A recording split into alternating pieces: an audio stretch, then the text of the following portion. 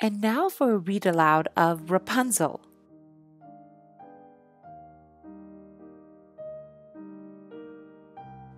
There once lived a man and his wife who, more than anything in the world, wished to have a baby. Finally, one day, they learned that their wish would come true. Now, at the top of their house, in the very back, there was a little window, and from this window, you could see a garden full of beautiful flowers and fresh vegetables. But around the garden was a high wall, and no one dared to enter the garden because it belonged to a mean witch. One day, the wife stood at the little window and looked down into the witch's garden. There she saw fine-looking leaves of Rapunzel, which is a kind of lettuce, and it looked so fresh and green that she felt that she simply must have some. Day after day, she longed for it. The more she wanted it, the more she became pale and sad when she could not have some. Her husband saw her looking so sad and became worried. "Dear wife, what is the matter?" he asked. "Oh," she answered, "I feel that I must eat some of that Rapunzel from the garden behind our house." Her husband loved her very much, and he thought, "I must get my wife what she desires. I will get some of that Rapunzel, no matter what." That night, he climbed over the wall into the witch's garden. He quickly filled a sack with Rapunzel and brought it back to his wife. At once, she ate it with delight.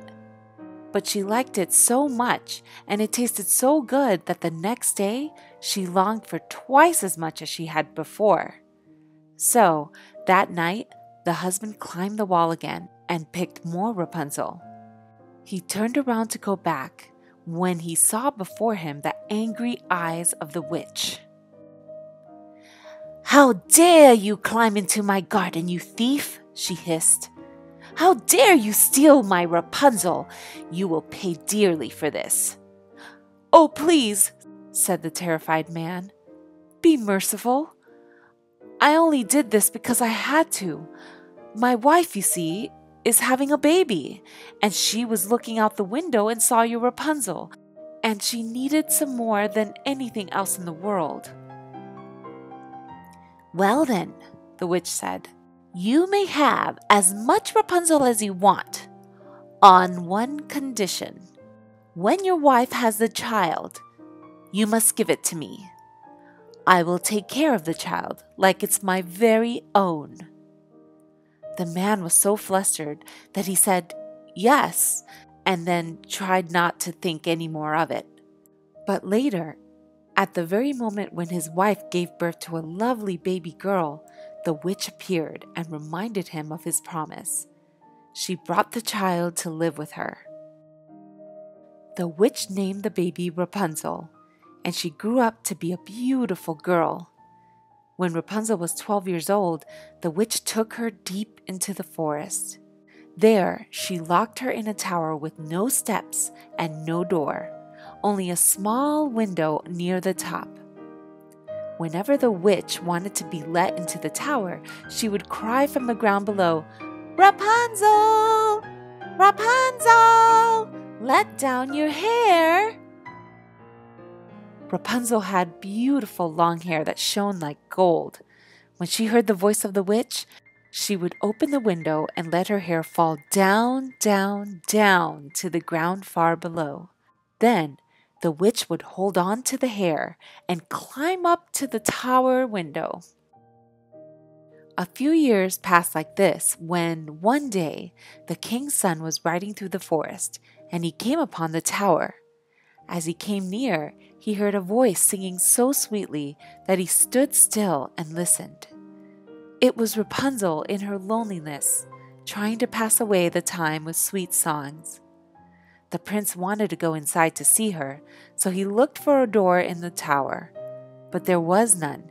He rode home, but the song had entered into his heart, and every day he went into the forest and listened to it. Once, as he was standing nearby behind some trees, who should come up to the tower but the witch? The prince watched amazed as the witch called out, "Rapunzel! Rapunzel! Let down your hair!" Then he saw how Rapunzel let down her long hair and how the witch climbed up it and went into the tower. He thought, "So, that is the ladder. Well then, I too will climb it." The next day, as dusk fell, he came to the tower and cried, "Rapunzel! Rapunzel! Let down your hair!" And she let down her hair, and the prince climbed up. Rapunzel was greatly frightened when she saw the prince, for she had never seen a man before.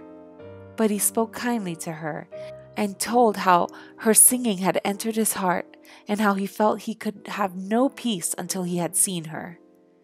Then Rapunzel forgot her fear, and when he asked her to be his wife, she put her hand in his hand and said, "I would gladly go with you, but I have no way to get out. Do this for me. The next time you come, bring a bundle of silk. Then bring some more each time you come, and I will make a ladder of it. When it is finished, I will use it to climb down from this tower, and then you will carry me away from here on your horse." They agreed that he would come to her every evening, since the witch only came in the daytime. So things went on this way until one day Rapunzel, without thinking, said to the witch, "Why do you climb up so slowly, while it takes the king's son only a moment?" "Oh, you wicked child!" screamed the witch. "I thought I had you hidden here from all the world, but you have betrayed me." In a rage, the witch grabbed a pair of sharp scissors and cut off poor Rapunzel's hair. Then the witch took Rapunzel from the tower and brought her to live deep in the forest. Later that day, when evening fell, the prince came and called out, "Rapunzel! Rapunzel! Let down your hair!" The witch lowered the cut-off hair, and the prince climbed up. But instead of seeing his dear Rapunzel at the top, he saw the gleaming eyes of the witch. "Aha!" she cried, and laughed at him. "You came for your darling?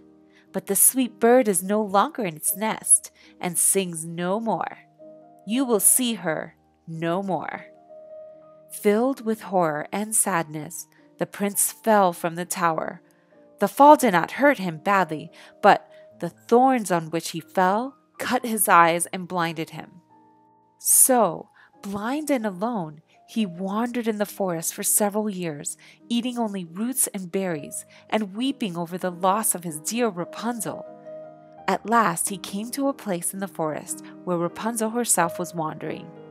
He heard a sweet voice that he thought he had heard somewhere before.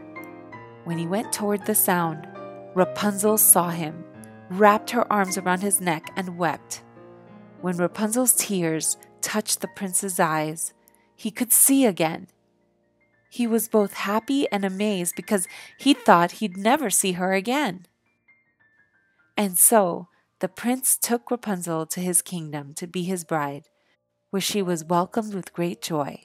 They were soon married, and they lived happily ever after. The end.